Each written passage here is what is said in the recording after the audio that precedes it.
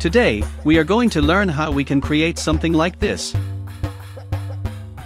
Starting up with an After Effects, we are quickly going to import an image. Double-click on the project panel and we are going to import an image of chips. It's a transparent image so that we can play around with the background. Let's create a new composition and give it a name and select the size you want. Drag the image to your timeline and let's scale it to around 200. Now let's pre-compose the layer and give it a name, Chips. Next, we are going to create a solid layer. And we are going to draw an area where we want to break the chip. Hide the solid layer and with the mask tool I am going to draw the area. Now, let's search for an effect called Shatter, and apply it on a chips layer. Select View Type to Rendered and under Shape section, select Pattern as Glass. Now if you play it, it will entirely break into pieces. Now what we are going to do is, under the gradient layer we are going to select our solid layer.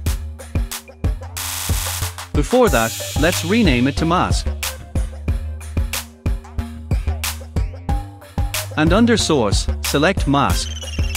If we play it nothing happens, but when you change the threshold to 50, this is going to break exactly from the area we wanted. Now, let's go under the Physics section and change Gravity to 0. We will change Random Speed to 0.1, Randomness to 0.5 and Viscosity to 0.5. Now, let's preview it. Increase the repetition to 30 to make the pieces smaller.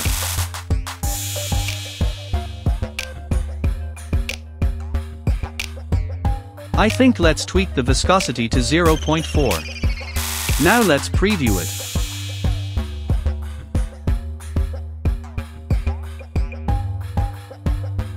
Now if we zoom in, you will see the thickness of the broken pieces are quite big. To change the thickness, we are going to change the depth to 0.05. Maybe 0.02. Let's extend the comp a bit and in the second let's animate the radius. First keep it to 0. And drag the timeline to a few frames further and change the radius to 0.4. Now this is going to break from second. Now, let's animate the scale. In the 7th frame, we are going to keep the scale around 100. And in the first frame we are going to animate the scale from 0. And in the last frame let's keep it to 120. Now if we preview it, it will look something like this. You know what? Let's keep the composition till the 4th second. And on the 4th second let's animate the scale to 110. Now it will look something like this.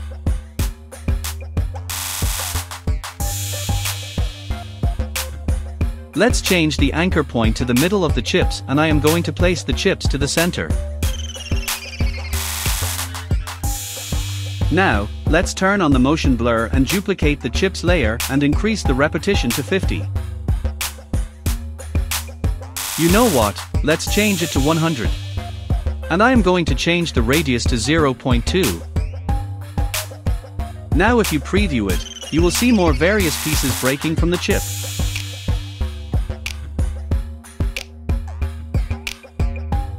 Now, if you want to change the break area, simply move the mask to the area you want to break.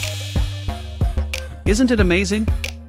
We are going to quickly undo it and keep the mask where we were before. We are almost done with the animation. Now let's make it more impactful. Now let's go under the chip layer and make a duplicate of it and we are going to break it into 2 pieces by masking each of them. Now, we have to turn both of the layers to 3D and animation rotation into the Y-axis. Now, let's go back and see how it's looking.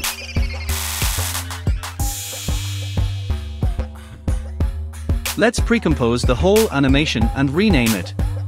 Now, I am adding one solid to make a background. Let's add gradient ramp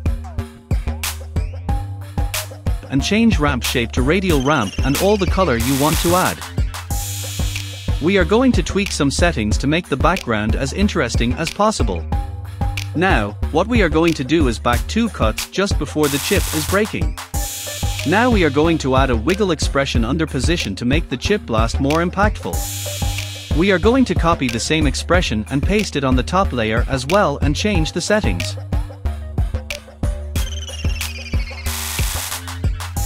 Change the wiggle parameters as long as you are satisfied with output.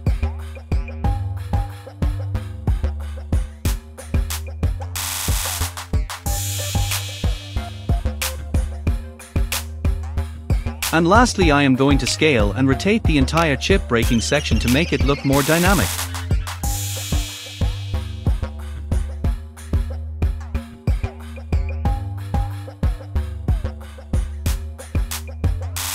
Now next thing, I am going to import one stock video of a smoke blast and put it above the area where the chip is breaking into pieces. Let's change the blending mode to screen and match it with the timeline. We are going to rescale it and add some tint to match it with visuals. Again, we are going to resize it and time it exactly when it breaks. Lastly, I have added radial blur to the smoke layer to make it look more realistic. That's set, guys, so this is how you can make an interesting effect like this and impress your clients. For more tutorials like this, subscribe to Mad Over Motion.